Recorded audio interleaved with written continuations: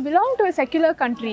So we have a lot of religions other than Hindu, Muslim and Christian. So we can't just, talk about one aspect of one religion. So everyone will not be able to read everything. So I am strongly against this entire factor that Bhagavad Gita should be as a part of syllabus. India being one constitution, being their main motto is unity in diversity.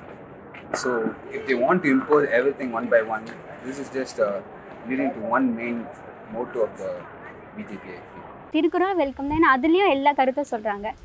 So Thirukkural much better, பகவத்கீதையை விட திருக்குறள் கூட better தான். எனக்கு தெரிஞ்சது நல்லதுன்னு நினைக்கிறேன். ஏன்னா அது ரிலீஜனாக பார்க்காம அதில் கான்செப்ட்ஸ் மட்டும் பார்த்தா அது நல்லா தான் இருக்கும். It's a technical and the science institute. I don't know how they launched Bhagavad Gita as one of the unit in this institute. It's an unfair approach by the management, the Anna University Regulation Committee. The Anna University, for an engineering graduation course, they have introduced philosophy, and in the philosophy they have offered various texts that includes Vedas, Bhagavad Gita, Socrates, Plato. The Vice Chancellor of University says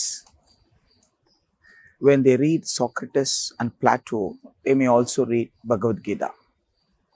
The most respected Vice Chancellor must understand that the text of Socrates, Plato and Bhagavad Gita are not the same, because Bhagavad Gita is considered to be a holy book.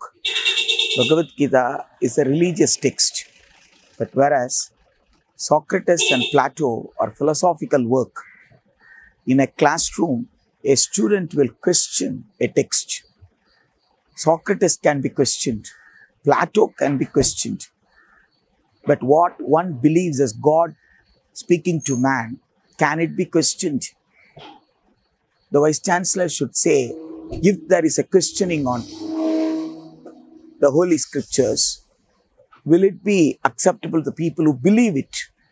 So that is why all over the world, they consider classroom as a secular place. Even in a theological state, the school and college classrooms are considered secular.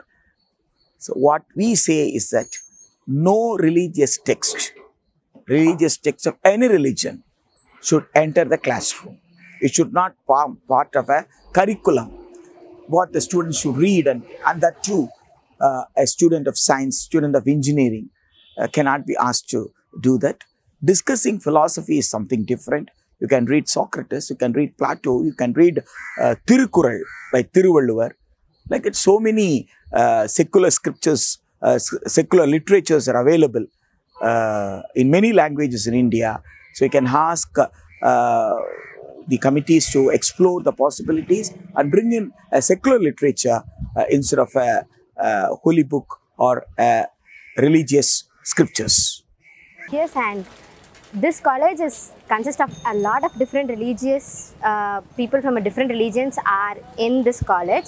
So just imposing one single religion subject is not a good idea.